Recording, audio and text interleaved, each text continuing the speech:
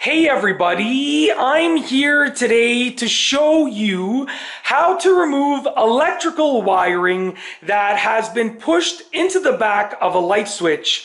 It's actually a really simple process and I'm going to show you exactly how to do it in this video. So if you have a light switch like this and the electrical wiring has been pushed into these holes at the back of the light switch, what you have to do is look underneath both of the holes and you will see a small slot, okay? So underneath both of those holes is a small slot, okay? So what you need to do is take a small flathead screwdriver and you're going to simply press it into the slot and press it down into the slot, and as you are pressing it down into the slot you can simply pull the wiring out. So I'm just going to go and come over here, and just to give you a better view, and I sort of need to use my stomach for leverage.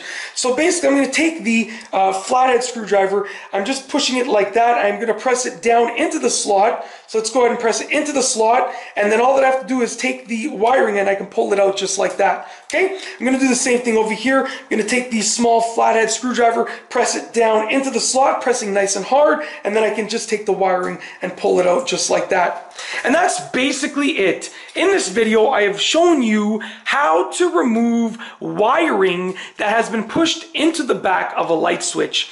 It's actually a really simple process, and in this video, I have shown you exactly how to do it with step-by-step instructions. And that's all I have for you today. Thanks for watching.